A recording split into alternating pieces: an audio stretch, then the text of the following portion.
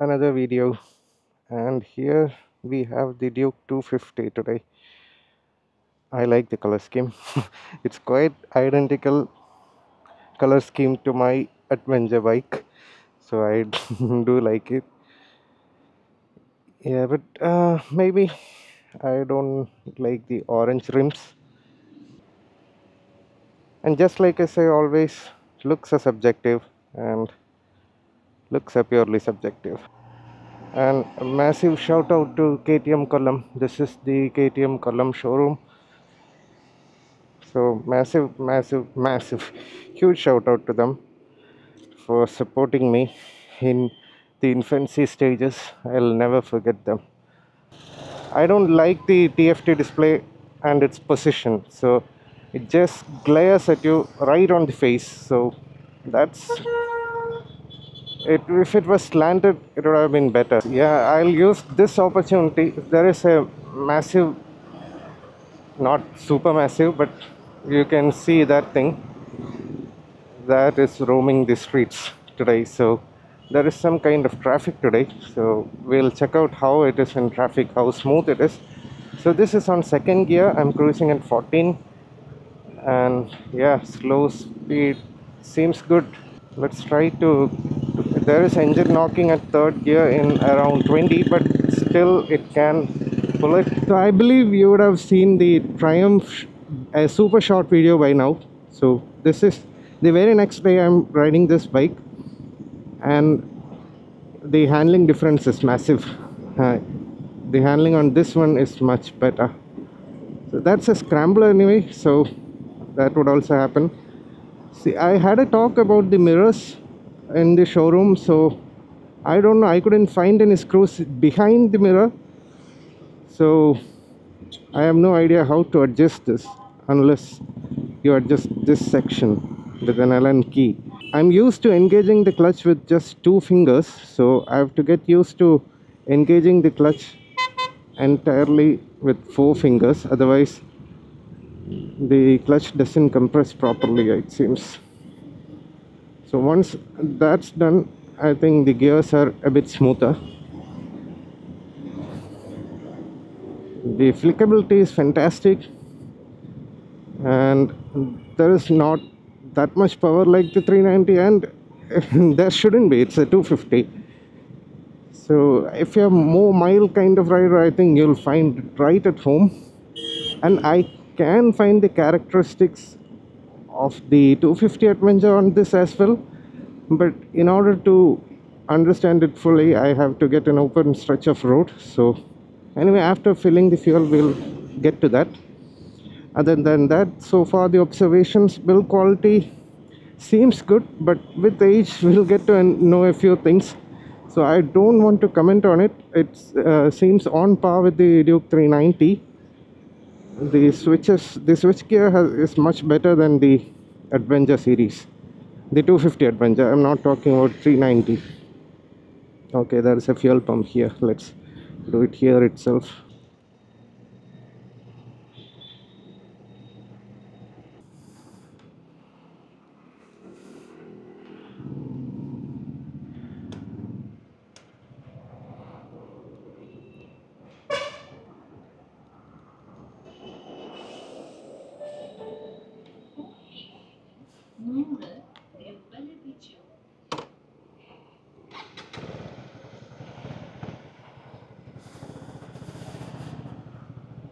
Okay, I don't know if you have noticed it. So I tried to start the motorcycle, and it was detecting that the side stand was on, but the side stand was not on.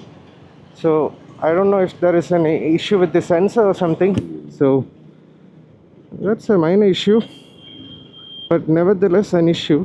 So I just flipped the stand down and just flipped it up again, so that was solved. I was again confused with the kill switch. So so side stand center was sensor was the issue apparently. A very good city bike, to be honest. Very good. This can be a perfect lazy bike. You just shift it to fifth gear and ride around in the city in 40. Even 38, around 38 kilometer per hour, there is no engine knocking. So yeah, smooth. That's smooth. Let's do one thing. Let's let him go because there is a nice curve over there. So I want to try it. Yeah, let's go now. So I'm trusting the bike entirely. Superb, superb. Handling is top notch. I think if this can return some nice fuel economy and you have a bigger bike and you like maybe an adventure kind of bike, not talking about the 390, 250 adventures and the other ones as well, like Himalayan, not that sector. If you have a bigger adventure bike, maybe like a 650cc, and you want one for the city, purely city experiences, and maybe short runs to your favorite hill station nearby. Yes, we cleared him. Then I think this will be a nice bike. There is enough power to pull, but you don't feel the factor like on the 390. So definitely that's lacking. Okay,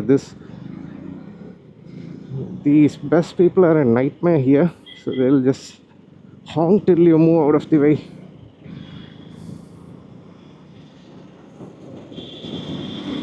It's fantastic. Braking, nice.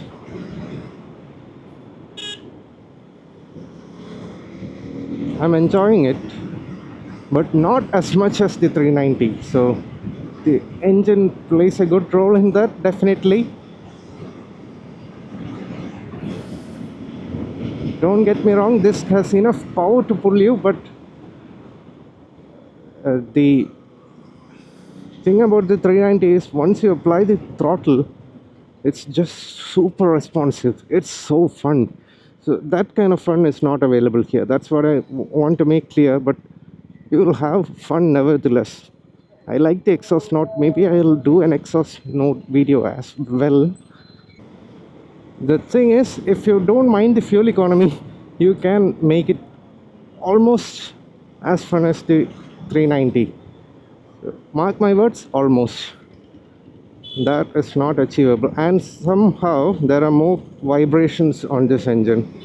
So the 390 was smoother, so this has more engine vibes, and you can feel it on the foot pegs even at around 3k rpm, so on the handlebars as well. Let's try being on the 4000 rpm mark. That's where the adventure was smoother, but maybe not this one.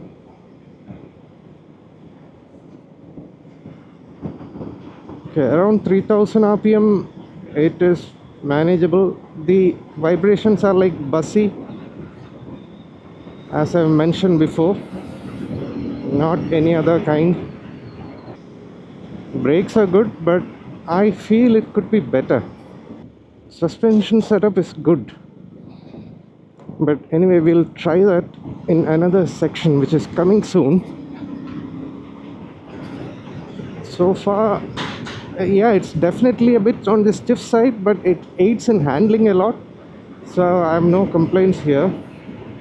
So once again, I want to make it clear that I know these roads, which is why I'm driving a bit too engaging in manner. Please don't do this in small roads like this, because you could be one small step away from disaster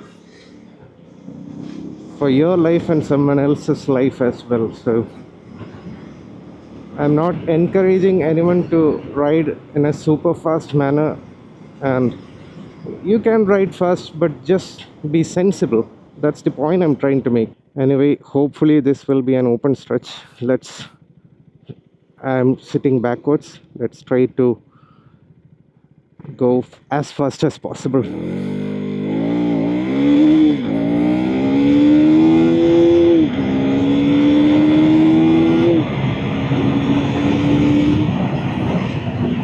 Okay, there are crosswinds, and I don't know if you noticed, but the bike was shaking a bit, so I didn't like that feeling. So the bike was wobbling. Yeah, it's wobbling again. So that's apparently, I believe, it's due to the crosswinds, and it had nothing to do with the bike. Okay, now comes the part where there are potholes. So I'll get to feel the suspension of how it is. So can it normal Indian potholes? Can it handle normal Indian potholes? It's good. And since the bike is small, you can find these small bits and pieces where there is unbroken road, and you can do that. Suspension is definitely on the stiffer side, but not too stiff or anything, so you will not feel like you're breaking your back. It's definitely stiff and you can feel the hits. So that's about suspension. But the setup for handling with reference to suspension, it's amazing. It's good, it's really good. So definitely do like that. So this is an impressions video. So first ride impression video. I cannot do reviews just by one ride. So yeah, these are paved roads with cement blocks. So in this road, suspension is really good. You don't feel anything. You can definitely feel the tires bouncing, the feeling you get when you drive on these roads, but it doesn't transfer over to your body. So that's nice. On a rattly road, there is nothing rattling. So I think it's well built. I really do like the improvement on the switch gear. We'll stop here. It was easy to find the neutral. I'm surprised. I don't like how there is a gap around this section. I would have liked it to be flush close. There would definitely be some drain facility, but if water gets stuck in here, there is every possibility of rust. The Gixxer 150 that I owned had that issue. I gave it to my cousin and he has ran into a big issue recently. So I don't like the design of this, and I don't like how it doesn't sit flush, and one side is this much, there is only this much gap, whereas the other side has this much gap. So not so great in this department. Maybe small nitpicking, but I think people should know about this. For a bike that has ran just 37 kilometers, I don't like this much play on the brakes. You can see how much it goes. Possibly why I felt that the brakes could be better. These sections, I do like them. It looks aesthetically good, but cleaning here will be a bit of a nightmare. That's just a point that I wanted to make. Nothing against the bike or how it rides or something. So I was just checking the overall build quality, and I'm impressed compared to the Adventure series. This is a well put out bike. So Dukes are really built differently, I believe. So maybe with age there could be some issues, but as of now there are not much of build quality issues that I can observe, that are observable, other than that fuel tank thing I have pointed out. Because the switchgear unit, everything is in place, set properly, looks good, feels good.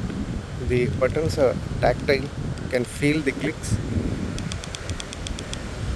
There is a lot of wind, so I'm not sure if you were able to hear that. So overall the build quality looks fine, at least as of now. And regarding the pillion seat, it's wide, it's really wide. It's almost as much as the rider seat, to be honest. So maybe this width, so it's lengthy, it's not wide per se, but if you're sitting around here, I think it's fine. But if your bottoms are large, maybe it could be an issue, but still better than those Dukes of the old where seats were horrendous. I still remember sitting on the first generation Duke, I believe it was the 200, on the passenger seat, the rear seat, and I got leg cramps. Well, to sum it up, let's say that this bike is also like the Duke 390 with a dual characteristic. So this is me at third gear. Let me shift to fourth, and you can just cruise like this in fourth gear at 30 kilometers per hour, 29 kilometers per hour. No engine knocking, no issues. It can be smooth, soft. So that is one character. The other character is when you push the bike. So in first gear you can go all the way till 8,000, 10,000 rpm, and it's just another feeling. So that's what I mean by dual characteristics. Not all bikes can do that, to be honest, because it feels strained, some bikes. So it doesn't feel strained. And another thing is that when you're riding like this in third gear at 20 kilometers per hour and you give it some throttle, it can definitely pick off. Not as fast as the Duke 390. So engine is not that responsive when you compare it to the 390.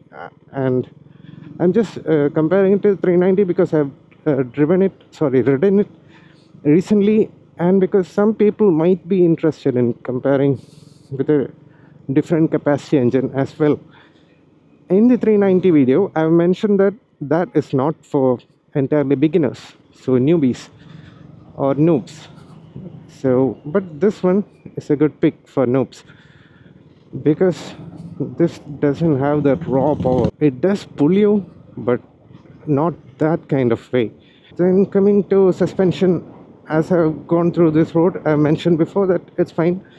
It's definitely on the stiffer side, just like a KTM. So that's fine, because if it's super soft, then it comes at the expense of handling. When it comes to brakes, I definitely feel that brakes could be better. It's not like the brakes on the 390 Duke. Coming to handling, this is sharp and agile. You can make sudden twists and turns, and it's really fun in that way. It's really, really good. The handling is really good. So the Duke series handling is top notch, in my opinion. If you're a matured rider who likes to have some fun occasionally, the 390 is for you, not the 250. Because only matured riders can handle that kind of a fun. Well, that's about it for my observations with the initial ride of the KTM Duke 250. I personally felt that the 390 video was a bit too long. So, which is why I want to make it short and concise. After all, it's an impressions video, so I don't think you need to hear me blabber a lot about the points repeatedly. So, I love this bike. So, if you are in the market for something, let's say a calmer one, but definitely loves to rev, and still you can rev it up like crazy, this bike is for you. But if you want more fun, more engaging manner, absolute raw power at times, then spend more money and get the Duke 390. So this is purely based on the impressions. All right. I don't think I have much more to say. I think I've covered all the points. In case I've missed something and you want to know about something, do let me know. Well, that's about it, folks. And thank you. Thanks a lot for tuning in. My videos are not doing that well, but thanks again for your massive support, because without every individual view, I would not have reached at least here. So thank you so much. Stay awesome and ride safe.